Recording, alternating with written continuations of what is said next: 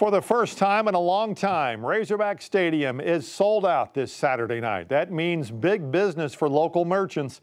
5 News reporter Zoe Henry tells us what these store owners are looking forward to as the Texas Longhorns come to Fayetteville.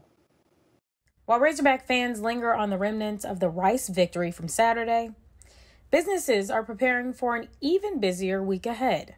It's going to be crazy. It's going to be a madhouse. The season opener didn't quite sell out with just over 64,000 tickets sold. And while it was a smaller crowd last weekend, business wasn't all that bad. It was definitely not as busy as it will be this Saturday, but it was busier. Which makes him anticipate this weekend even more.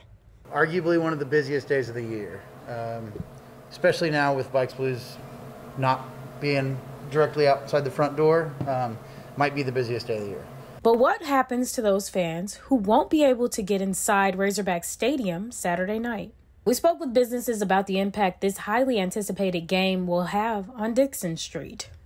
So the biggest part of this game being sold out is we're expecting everybody who wants to see the game to be here instead.